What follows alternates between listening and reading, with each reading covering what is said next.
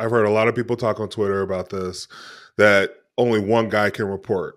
False. There's always two tight ends that report on field goal. You see Decker go over there, and it looks like he makes confirmation somewhat, but the ref literally says the wrong number. And it's just unfortunate. What a great play call. Good catch by Taylor Decker. But I think the punishment for the referee and the staff is just they're not going to call anything in the playoffs. But that play changed the outcome of the entire playoffs on the NFC. Lions had a chance to get the #1 seed, get home field advantage. These are games we expect we have to play at our best, but the referees have to be held to a high account in those moments. I honestly think, too, referees should have to answer questions after the game. They're changing rules week to week. There are a multitude of calls that get influenced because there's pressure from the league, pressure from an emphasis standpoint. You don't want to be answering questions when you don't really understand the rule.